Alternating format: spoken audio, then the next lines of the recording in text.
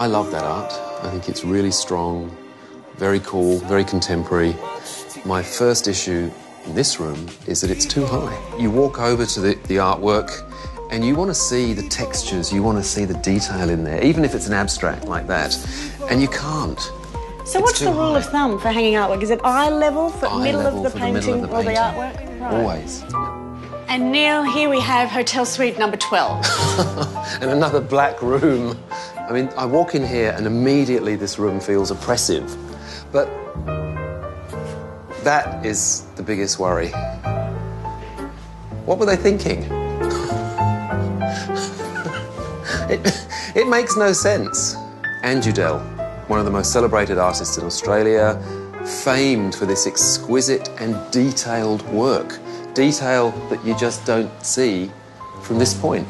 Udell is watching this show and she's thinking, no, that's not the room that I had in mind for my artwork. And I imagine she's pouring herself a very stiff drink at this moment. Where should they have started? I think you put the art absolutely where you want it to be and then you build the room around it.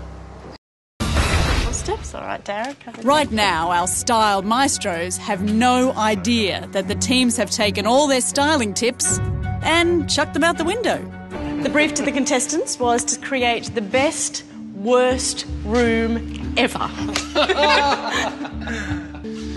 Oh boy. Yeah. Where do you start?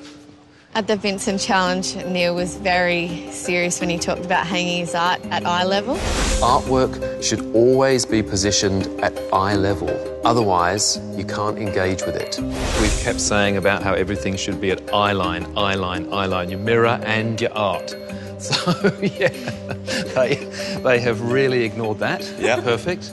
It's bordering on the worst room I've ever seen in my life. Well, hang on. But that's good, because I know that's exactly what they wanted it to be.